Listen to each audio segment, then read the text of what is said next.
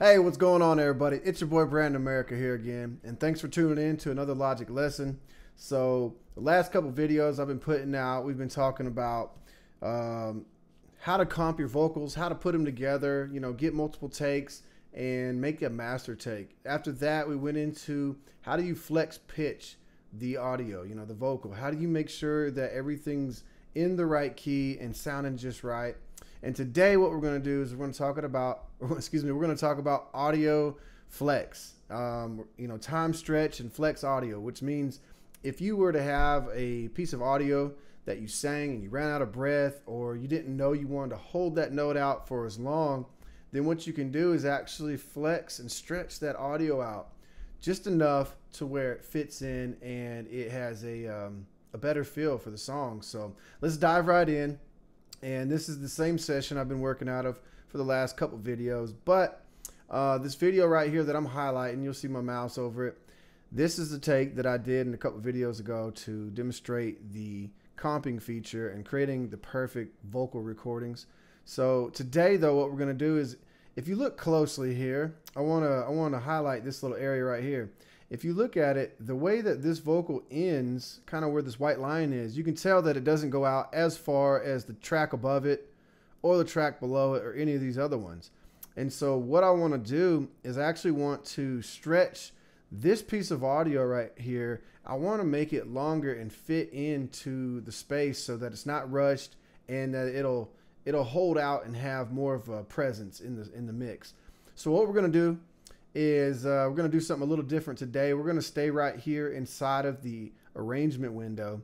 And I want you to come up to the top left of the window and you'll see the same button we've seen before, the flex pitch button, and it looks like a little bow tie. So we're going to select that.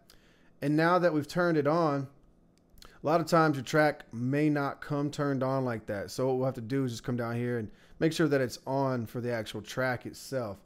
But if you notice that they've got all these lines that are already in here, and these are slicing or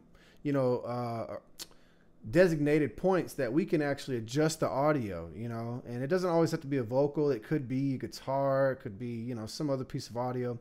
But in this case, what we want to do, let's move this out the way. You see that it's even a little bit shorter here. Well, this particular line right here, what it allows me to do is, if you move your cursor up and down on this tool, you'll see that it changes from having 3 arrows on the bottom half of the track to only having the 1 arrow at the top of the track. Now, in this case, since we've already got a left and a right, basically marker, we don't need to have the 3 markers. But let me just demo real quick what it does. So if I click where the mouse is right here, you'll notice it creates a new point, and because there's already 2 points on the left and right side of it, it doesn't have to create any more points. But let's say we go to the beginning right here. Okay, well, now there's a point in the very beginning that it just made, and there was already one to the right. So basically what it does is, just when you have it below the middle of the track, it's going to create a middle point, a right and a left, and then it allows you to adjust those. Well, in this case, we're just going to use the 1 at the top of the track right here, and we can even get rid of this. So if you hover up to the top, you'll notice there's a little circle with an X in it, and that's where you just delete that. So let's go ahead and click on this, just regular click. You don't have to hold anything. And if I scroll to the left, or if I click and scroll to the right, you see that the audio starts changing. And basically what we want to do is adjust this thing until it looks like it's about the same length as the other ones. So before we actually do that, let's take a quick listen just to this part of the audio. And it sounds like this top one that we're working on is a little bit rushed, and we're going to fit it in a little bit better. Holding my hand, cruising 75. Okay, so yeah, right here at this point, you can see that this peak, this little point, it's a little bit ahead of this one. It's a little bit ahead of this one, and it ends early. So what we want to do, is let's drag this back out to the right, and let's listen to it again. Holding my hand, cruising 75. Awesome. Okay, great. So that worked out really good there, right? So let's go in here and let's do a couple more real quick so you can get a better feel for it, right?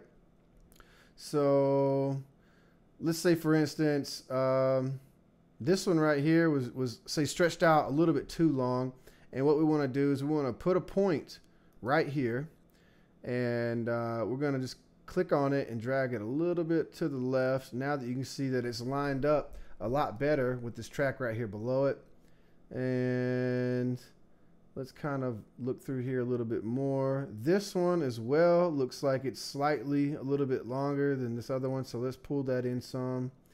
And this one doesn't look like it's quite as long, so let's put a point right here, click and drag that thing out to the right just a little bit, and if we put our cursor over there, you can see that now they're about the same exact length. This particular one I held out just a little bit longer, so let's go in here and kind of trim that down just a little bit to shorten it up. And what we're doing is we're just fine-tuning everything. You see how this part right here was actually, it looks lined up with this one above it. It looks like it's a little bit behind this one. And if you notice real close, if we zoom in and look right here, you'll see there's dotted lines instead of solid lines. Those dotted lines let you know that those are probably good places to go ahead and put a marker. And now we can adjust it. So let me pull that one just to the left a little bit. And you see what happened right here. It only stretched this beginning out. So let's Command Z and undo that. The reason is because there's a marker right here just to the right of it. And we're going to go ahead and delete that one. And now what's going to happen is it'll only stretch or compress itself in between those white bars there. So let's take this over just a little more. Okay, everything's looking pretty good, pretty good. Oh, that's looking pretty nice. Looks like this piece right here might be just slightly behind this a little bit. So let's click and drag that one and pull it over just a little bit. And yeah, it's looking pretty good. Okay, so this one started slightly early. And sometimes instead of affecting this area over here where my mouse is hovering over, I can just put a point there.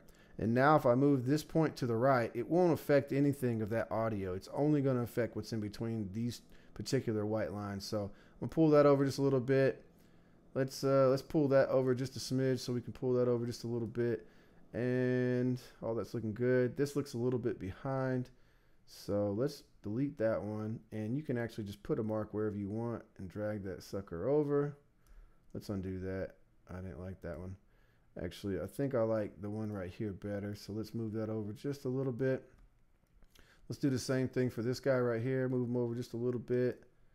And we can actually bring the end of that one in some because it's a little bit longer. And bring that one over. And let's bring that one over. Okay, cool. So I know by now you guys are seeing the concept, and it does take some practice to get used to it, you know. But if you guys have any questions, of course, feel free to drop them down below in the comments section. I'll be happy to check it out and get back with you. So let's just take a quick listen to what it sounds like now. I think we've got everything looking and sounding pretty good. Actually, there's one part right here. This one looks a little bit rushed. So what I'm going to do is pull that one back just a smidge, and then pull that one back just a smidge there. Okay, and everything else is looking pretty good. So all right, so let's take a quick listen, see what we got. Blue skies and blue jeans, baby, I love the way you look at me, holding my hand, cruising 75. I see sunshine in my review, starry nights painting the truth, the good and bad that we've been through. All right, so yeah, you know, this one right here is such a great tool to have in your toolbox. You can do some really interesting effects with it as well. You know, like if this was a guitar and you wanted to try to make this particular sound right here, you know, faster. Okay, great. So let's say we want to make it faster though. Let's bring this thing in, and now let's check it out. Had kind of a funny vibrato at the end there. Let's listen to it again. Sounds like a little lamb or a sheep or something, right? And what happens though is after a while, when you try to stretch any particular audio or compress it too much, you see how it turns red and it says, you know, do you really want to create a high speed section? Well, in this case, let's just say yeah and see what happens there, right? My head cruising 75. Okay, so it sounded like it was computer generated and wasn't a nice sound. And again, you know, all we gotta do is pull this back out to match the rest of the vocals there. And or if you don't have vocals to line this thing up to, you're really just listening to the feel, to the cadence, to how everything sits in the pocket of the rhythm. And you know, with all the tools that I'm showing you right now, you can definitely get some amazing vocals.